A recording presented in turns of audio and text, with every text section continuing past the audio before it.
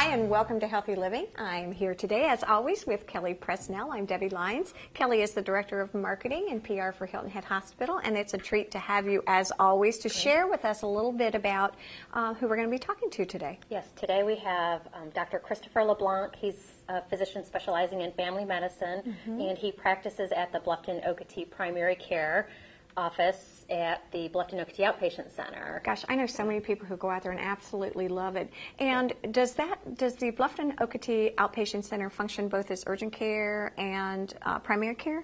It's a primary care office, and they will take same-day appointments and walk-ins. They want to establish a relationship with their patients. It's so important for folks to have a relationship with their physician, and so that they know the health history, so that if something comes up, you don't have to go to a stranger and seek care. Makes sense. Yeah, and so that's really what we're trying to promote, is for people to establish their relationship with a physician and to focus on preventive medicine. With Dr. LeBlanc today, what are some of the things we're going to talk about? I know we are going to talk about establishing a relationship, but what's the primary target today? Healthy living, of course, obesity, and being overweight. It's just a topic that's so important and can contribute to so many other health conditions and diseases. So to have that under control and a little better understanding of, if you do have to lose a little bit of weight, what's the best way to go about doing that? And Dr. LeBlanc's going to share that with the audience today. Well, let's talk to Dr. Christopher LeBlanc here on Healthy Living. Stay with us.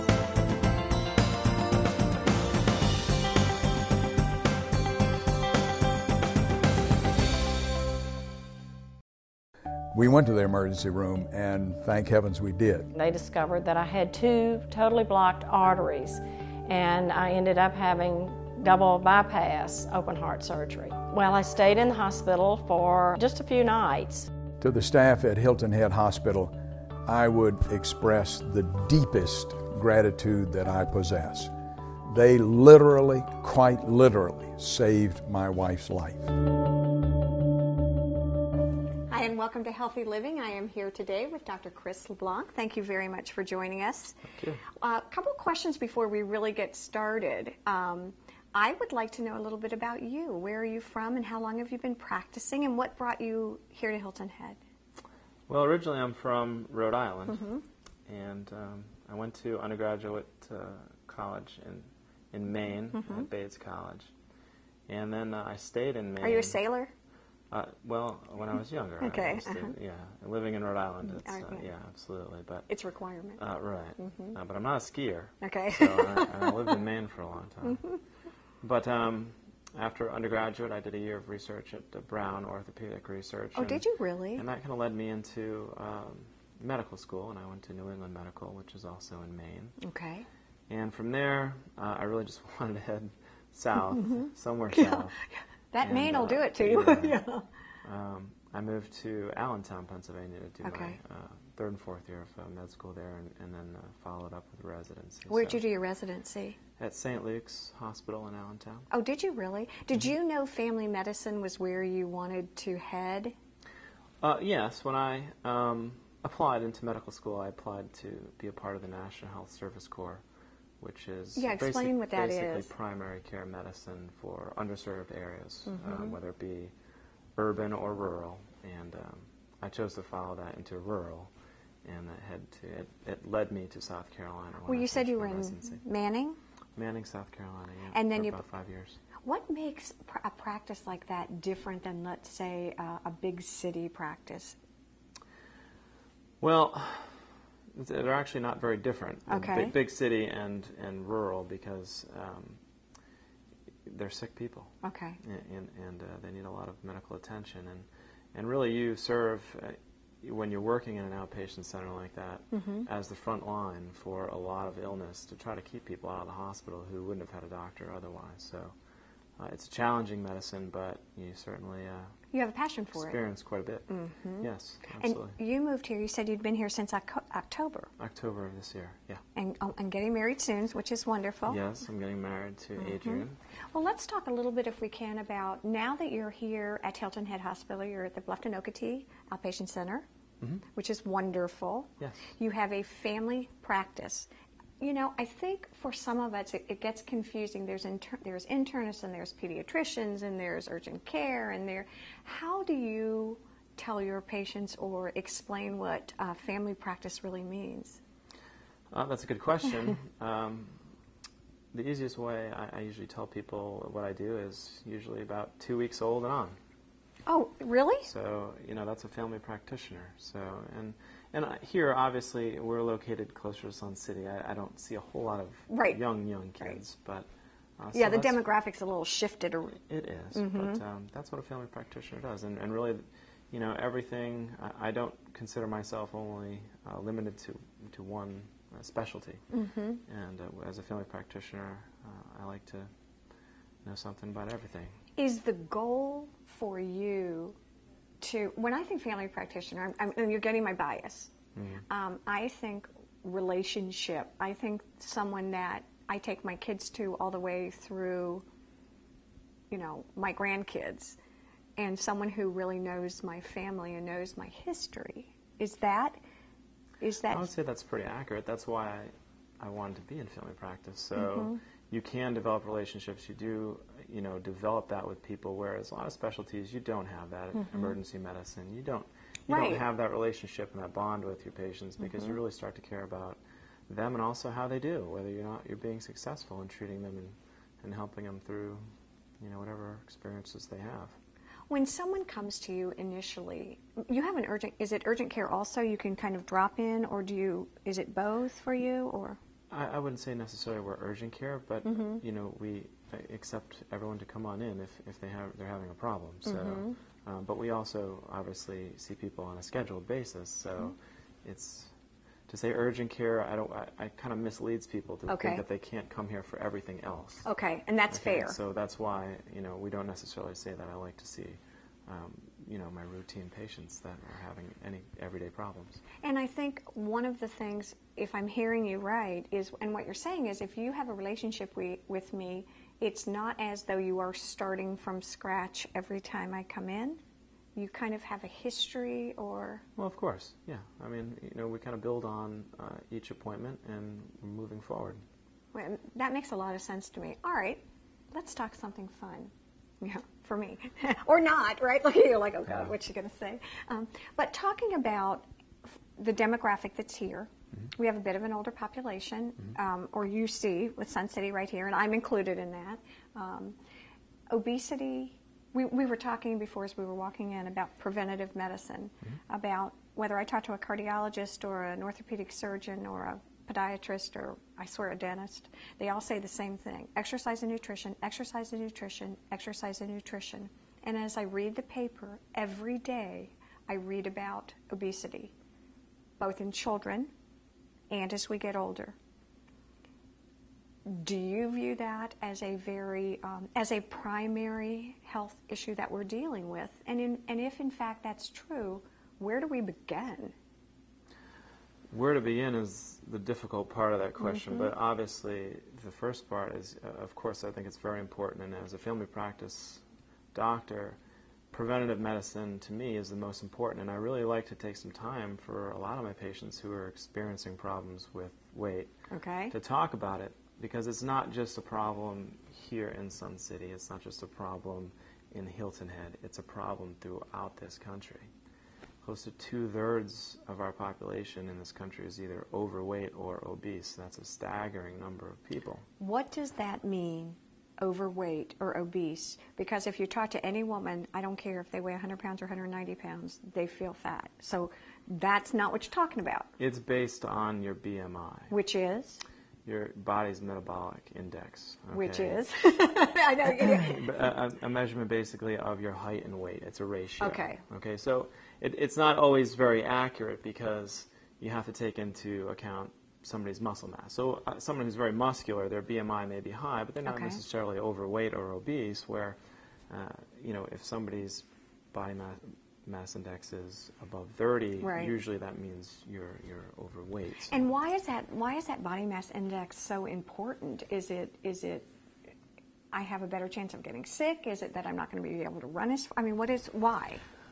Well, it basically tells us, for the most part, that you are overweight, and overweight and being obese has with it linked many different medical problems with time.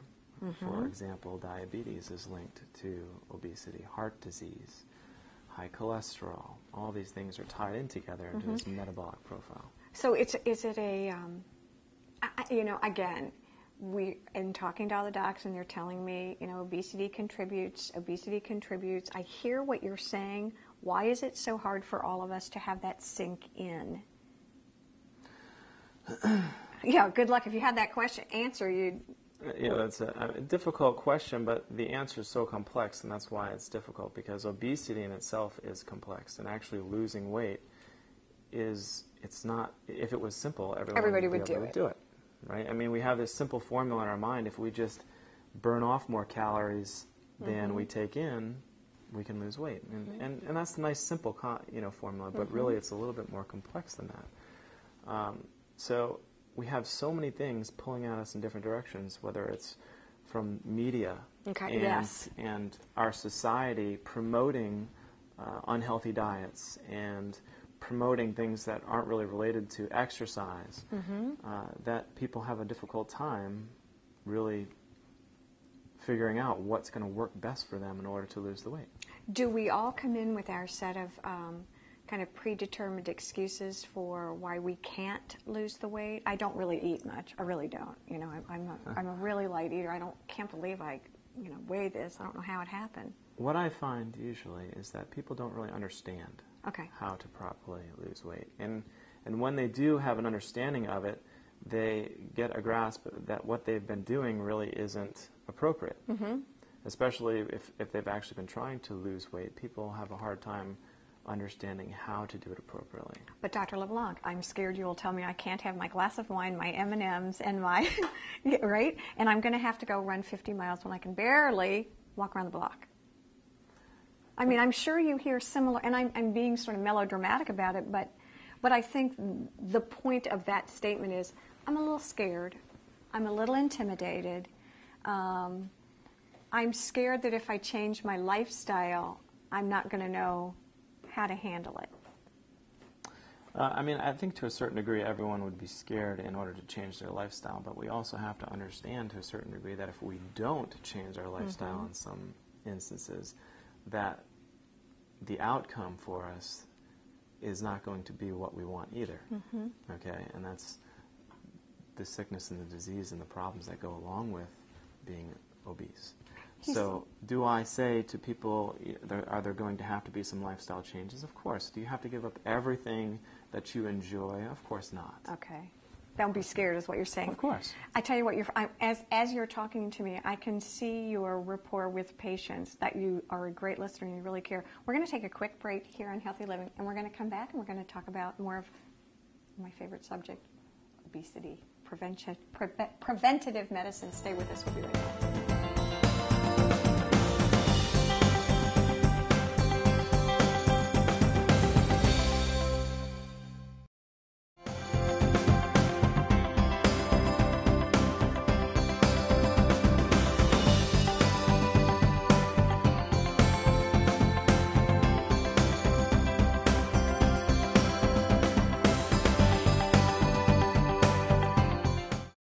We were outside after dinner. Mary Grace was riding her bike and heard a scream that no mother wants to hear. We took her immediately to Coastal Carolina. We could not believe it was a broken jaw.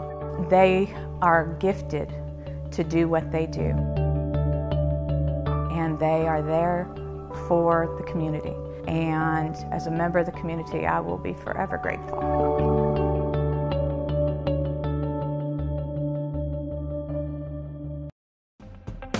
Hilton Head Regional Medical Center is located at 25 Hospital Center Boulevard. When traveling east on William Hilton Parkway, make a left-hand turn on Beach City Road, and the next left, Hospital Center Boulevard will be located just past the Hilton Head Library. Coastal Carolina Hospital is located on US 278 at Exit 8 on I-95. Telephone is 843-784-8000. On the web, www.coastalhospital.com. I was really scared. I'd never been in an ambulance before. Went to the hospital, diagnosed as I was having a heart attack.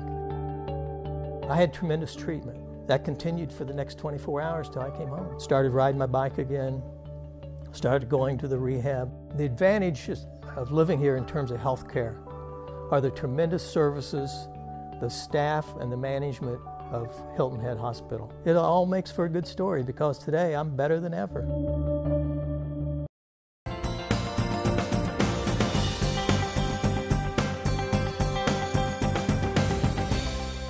We are back here on Healthy Living. We're talking with Dr. Chris LeBlanc, and we were talking about weight. And in the break, you were like, you know what? Let's do something positive. Let's talk about exercise. I mean, there are real ways to make a difference, make changes. And it's not doom and gloom. It's kind of exciting. Well, I mean, I well, hope he's so. like, I don't know about exciting.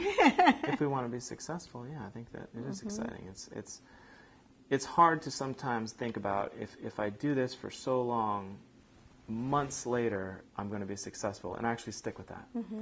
And if we take certain approaches to being successful, and there's a method to our madness, we have a better chance of being successful. And a lot of times, patients come in, they want to lose weight, and they're talking to me about different diets, or do I have a diet pill or something to help them? And the simple answer to that is no, there's nothing that's really that simple that works. Because what I like to use as a bar for success is 2 years. Oh, okay. 2 years. Have I lost weight from where I started 2 years from now? Okay. In a study that was done by the American Psychological Association in 2007, 2/3 of dieters 2 years after they started weighed more than they did when they started the diet 2 years ago. Is that unrealistic expectations? Well, I think it's partly unrealistic expectations, partly the fact that they didn't really go about it correctly. Okay, everyone wants a neat fix. They want it to be easy, but what we really have to do is set up a process in order to be successful. Let me ask you this, as Dr. LeBlanc, as my family physician, can you help me put together a strategic plan or a treatment plan, if you will, and create interventions that you can help me monitor to be successful? Everybody is different, and you really, in order to be successful, you have to tailor it to the individual. So the answer is absolutely, yes, you can do that. Absolutely. It has to be that way. And that's the first step that we need to take is we need to start this off with a meeting with your physician is usually what I recommend. Okay? To get a starting weight, to take a look at your rituals, your eating habits, your exercise habits. What are you doing? Well, where are we starting with here? My baseline, yep. Okay, the second thing we need to do is we need to monitor ourselves as we go if we're going to be successful. You have to keep track of your weight. You have to keep track of your calories. Caloric intake is really the most important part of that. Okay. It's a behavioral methodology into our weight loss and our dieting. And by counting our calories, by monitoring that as time goes along, you can be successful because you really get an idea of how much you're taking in, and then you have to burn it off. Okay, that makes sense. And then also, monitoring your exercise. Modifying is our next step. Okay, we have to modify our habits from what they were before, but what we have to realize is that when everyone wants to do a diet, they jump in the water. Right. I mean, they just change everything completely. That's really the inappropriate way to go about it. We need to make small, modest changes and set reasonable, appropriate goals. People come in and say, I need to lose 50 pounds. Right. Holy cow. Right. 50 pounds is a lot of weight. Let's set a more reasonable goal. Let's lose 10. Let's learn how to lose 10 together. Oh, so it's and then set up something from there so that you can reach a goal, you can be positive, and then take the next step to continue, our goal. Do you find that as people age and at 57, turning 58, my goal now for my health, my exercise and my eating is more geared toward health rather than weight? Do you know what I'm saying? I want to be healthy. Yes. I think they're tied in together. Okay. But yes, I mean, as we get a little bit older, I think we change our diets a little bit to try to eat a little healthier. Yeah. That's because maybe we're realizing that we didn't all along. We kind of have to change some things now in order to continue, doing the things that we like to do. And I want a healthy heart, and I want healthy bones, and all of those things. What I like to, this is an equal 50-50 share in my mind. Okay. Our diet is 50%. in our exercise is 50%. 50%. Okay, so we monitor ourselves, we monitor how many calories we take in, and we monitor our habits and just everything that I talked about. But then we really have to think about exercise as well. And when I see people exercising to lose weight, it's very rare that I see somebody actually doing it properly. And this is where a lot of people learn a lot about what they need to do. When we talk about exercise, I'm talking about cardiovascular exercise. Okay, we need to always start slow, and with the idea of building up. Well, give me, just for the people who may be confused, and I think a lot of us, cardiovascular exercise means, is, and examples are. A good example would be to have a stationary bike in your house. Okay. And that's a good example of cardiovascular exercise. Walking, a treadmill, an elliptical machine, swimming in a pool, whatever you like to do, and a lot of that is tailored also to your personality, your body type. Okay. Is it too painful for you to walk? Is it too painful for you to run? Is something non-weight bearing, like having an exercise bike in your house, more successful for you? So cardiovascular, okay. Cardiovascular exercise. And the key for your cardiovascular exercises, as you're doing it, you have to learn how to continuously do your cardiovascular exercise for an amount of time without stopping, okay? For the first 20 to 25 minutes that we're doing our cardiovascular exercise, all your body is doing is burning energy that you have stored in your liver and in your muscle, okay? So I see people all the time, they do 15, 20 minutes of cardiovascular exercise and they think that they burned something. Right, thank you so much, had a great day. Right, yeah, that's great, I'm done. But in reality, you never really got to any of the fat stores that you wanted to burn. You just burned energy that we've learned to store over thousands of years, okay? So after about that 20 to 25 minute mark, and it really just depends on your body type. Sure. You've run out of that fuel storage, okay? Like a car driving down the road, you ran out of gas and you had to flip over to an alternative fuel tank.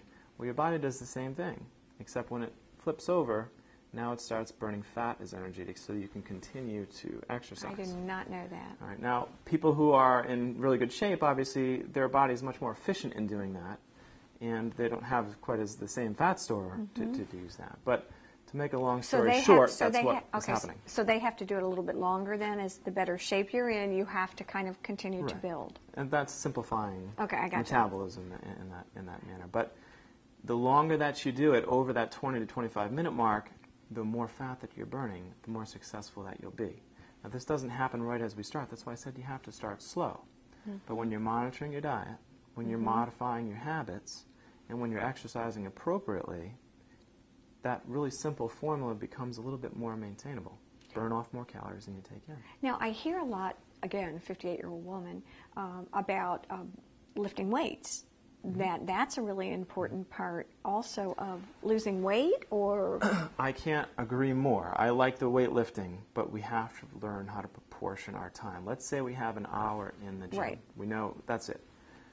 We need to, if our goal is weight to loss. lose weight, right, okay, we have to proportion that correctly. If you're spending more than half your time lifting weights in the gym during that time, I think that you're most likely not going to be as successful as you want to be in losing your weight. Okay. Now, there is a role for muscle in our exercise because muscle helps to burn fat. Okay, it helps to burn energy. More muscle mass is more effective in that manner. But we really need to be spending, let's say, 45 minutes of that hour doing cardiovascular exercise and 15 minutes of that hour doing weight training. And the other thing that I've heard that I've always wondered about is, I don't know how to say it right, shaking it up a little bit. Not just every day do 45 minutes on the elliptical, that it's good to be, what am I trying to say, to do different things. A variety. Yeah, variety, absolutely. Thank you. You'd get bored. And let's look at, like I said, this formula would be really simple, and everyone would be skinny, but it's hard to continue to exercise and doing something that hurts over a long period of time when the goal seems so far away. How do I stick with it? You stick with it by adding variety, and that's why you have to find something that is pretty consistent for you, but you also like to change it up. Maybe you have an exercise bike one day, maybe you take a walk the next, maybe you swim. You have to keep changing it up. How many days a week, pardon me, do I need to be doing this? Fantastic question. Let's look at it really simply. You have to burn off more calories than you take in. Okay, that has to be our goal. Okay, gotcha. So I often say, well, if you worked out 3 times a week, 4 days a week, you're probably not burning off more calories than you took in. Makes sense, because I'm eating 7 days So I like to say at least more often than not. Okay, at least 4 days a week. If you want to be successful, and you know, this needs to be something that you have a major goal to achieve, four to 5 days a week, you know, and you can change it up doing different things. But let's say like playing tennis or doing those things are active and they're fantastic. But did we really get to that goal of cardiovascular exercise? And sometimes, you know, you have to be realistic and say it's fun, but you never got to that stage where your heart rate was high enough or long enough that you got to the fat store. Heart rate. I hear that you throw that word around a lot. Is what give me kind of an overall picture of what a heart rate is and what I need to keep it at, and does it matter with age? In 1 minute or less. 1 minute or less. No, I mean, with cardiovascular exercise, obviously, when you're doing a rigorous exercise for a long period of time, your heart rate is going to elevate. And that's a healthy thing, okay? Obviously, it has to. And the longer that you can keep it elevated, the more energy you're going to burn. And the closer you're going to get to your goal of burning that fat. Gotcha. But, of course, with different age, with different overall condition, your heart rate's going to vary a little bit. As you get in better shape, it's going to lower a little bit for you, too. So really what I hear you say is, come and talk to you, and you can help determine what would be an ideal heart rate for me to maintain or go up to and come down to. Absolutely. It's individual. It's absolutely, you have to tailor to every single individual. Everybody's different, and how they're going to lose weight and how they're going to be successful is different, and we need to work with that. I'll tell you, this time has flown by. It is fascinating to talk to you. You have a lot of information, and I think what I've heard is, in family practice, you really are very comprehensive in what you can help us with. Thank you for your time today. Thank you. And thank you all for joining us here on Healthy Living. Bye-bye now.